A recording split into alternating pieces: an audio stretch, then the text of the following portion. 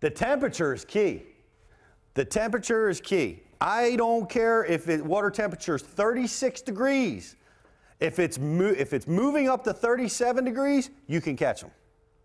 All right? If it's rising, if it's cold, cold water, but you have a warm day and the water temperature is bumping up, you're going to have some activity in those fish, and they're going to be catchable. So if it's 35 and rising, good. If it's 40 and rising, it's all good. Now, you can still catch them in other conditions, but it gets much more difficult, and you need to be aware of that. If you have stable water temperatures, it's tricky. If it's falling water temperatures, cold, falling water temperature, it is a challenging condition. And the reason for it is the fish do not give you information. You have to do a lot of guesswork. And it's kind of what happened to us at the Classic when we were at Grand, is as cold as it was, somehow during the tournament it got colder. We didn't think it could. We didn't think it could get any colder than 20 for the high, but whatever, it got colder. And we had water temperatures that were in the low 40s, and they stabilized and started to fall a little bit. And it changed the bite, and it changes those patterns. And when that happens, the fish feed less, and you don't get the feedback. You throw your jerkbait and you don't get any bites. You don't get bites on your jig or your other cold water techniques, so you're not getting good feedback. So it becomes very, very challenging. And some of the techniques that I'm going to tell you about are the techniques that I cycle through in the winter to find the ones that work. Because in a wintertime condition, you will find a technique. It's going to be one of these that I'm talking about. One of these techniques is going to be the magic button that triggers those strikes.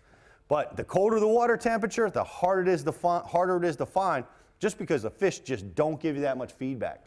Muddy or clear water. Clear water is definitely the key. One of the hugest things about fishing is it's the biggest thing, focusing on the subtle, right? It's amazing how these little subtle things make all the difference. In muddying water situations, if the water is clearing, you can catch them.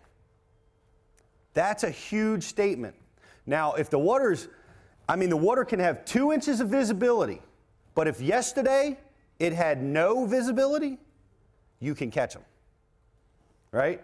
The water has started to clear. Once those river currents crest and that silt starts falling out, those fish, boom, they turn to feeding. Okay, so long as that water is clearing, you have a great opportunity for fishing in the area that you're at. You always want to seek out the clearest water, but in the case where it's all mud, you want to try to make that observation. Is this mud fresh? Is it muddying up? Is it getting worse? Is it stable, or is it clearing? Let me tell you, if it's clearing, you need to get confident and you need to say, okay, I see bait on my screen, I've got clearing water, it's on, it's go time. I can find a way to trigger these fish to bite no matter the water temperature. You know, we got so many clothes on, we're cold, and man, where's that hair jig at? You know, and you don't even want to go in you got to get yourself a good wintertime organizational kit, a wintertime box. Make it easy for yourself. It's already hard enough out there, but organization really helps me this time of year.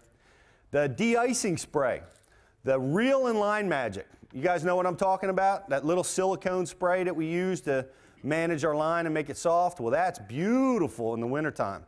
If anybody's ever been fishing in the real cold stuff, when it gets super cold, you know, the ice locks up in your eyes, your rod, and you can't even reel. You can break fish off. You lose fish because you go to set the hook and your line jams up and you can't retrieve any line.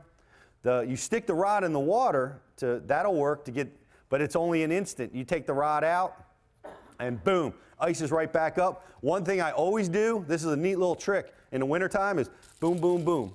When you get water, moisture on your eyes, if you just boom like that, it'll flick it off the rod and it'll be less water to freeze. So as you're reeling, as you're working, I'm always, you know, constantly just popping my rod just a little bit helps. But that Reel and Line Magic, it goes in here, it goes here, here, here, here. It goes all the way up and down that rod, right? That'll keep that ice out of there. You're still going to battle it on a cold day, but that is the best. That's the best thing I've found to deal with that bad ice. Get some great cold weather gear. I tell you, The angler that is cold catches no fish. Anybody ever get out there and get cold? You don't care anymore. You know, you want a hot cup of coffee, you want to get back to the truck. I remember as Naughton in the room, me and Naughton were down at Gunnersville. I tell this story a lot because it was one of the coldest days I've ever been out. We were idling around Gunnersville preparing for Bassmaster or FLW. I can't remember which tournament we were preparing for, but it was bitter cold. It was in the teens or the 20s for the high. I was idling and the wind was hammering on top of it. It was like 30-mile-an-hour winds. And I'm idling over these humps and shoals, and the water's spraying up.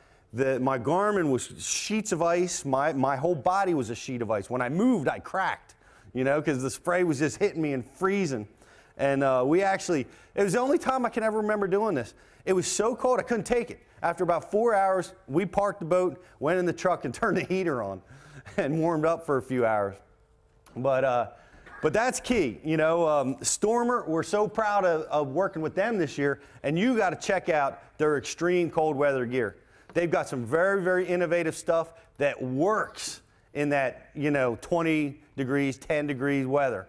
And it's, you know, we have some on display in the back. But you want to get some great cold weather gear. You do not want to get cold. You get cold, I don't care if you're a tournament guy or you're just out fun fishing. You don't care anymore. You just want to get home and watch the football game.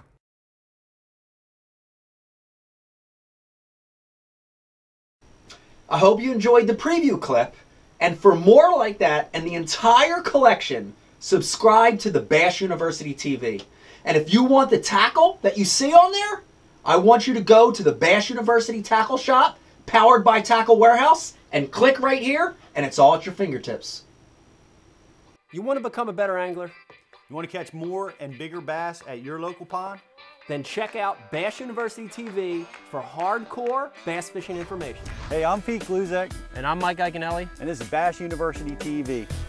Welcome to Bass University TV, an online video training course where you'll learn champion bass fishing techniques from pro anglers Pete Gluszek, Mike Iaconelli, and their talented special guests. Everywhere I go in the country, I'm trying to use these techniques because I catch big fish that way.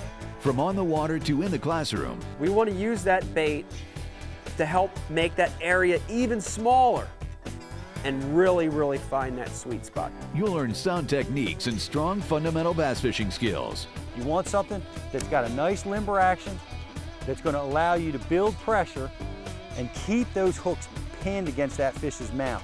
Watch hours of video content on multiple topics at your own pace for a low monthly fee. Cancel at any time. Hold on, because you're going to catch some big fish. Information is power in the sport of fishing, so learn from the very best. That's a key theory in all of fishing. Subscribe to Bass University TV today.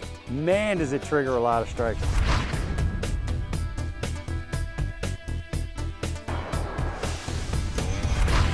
Here's the part that you're not going to hear anywhere else. This is the Bass University TV exclusive.